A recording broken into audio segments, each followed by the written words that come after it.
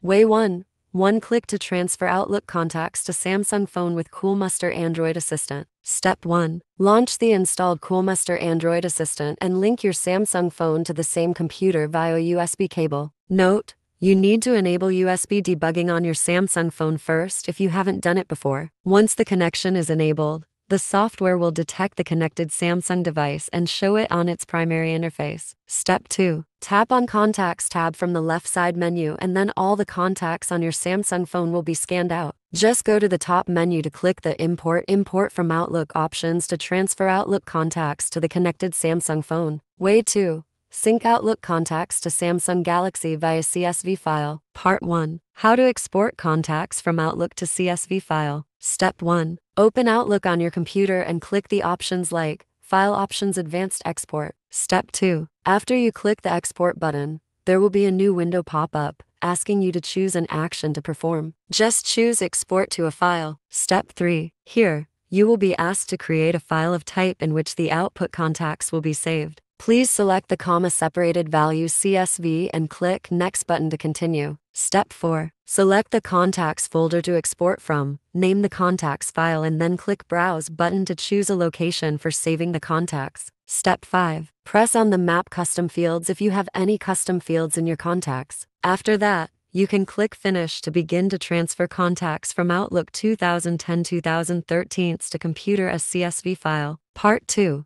Guide to sync Outlook contacts with Samsung Galaxy phone. Step 1. Just follow the pop-up instructions to install and launch Coolmuster Android Assistant on your computer. Use a USB cable to connect your Samsung phone to the same computer. Wait until it is detected by the program and you will see the primary interface of the program like below. Step 2. Now, tap on the Contacts option on the left side menu to enter the Contacts Managing window. Then, click Import button to select the CSV file you have put on your computer from the above steps and transfer them to the connected Samsung mobile phone.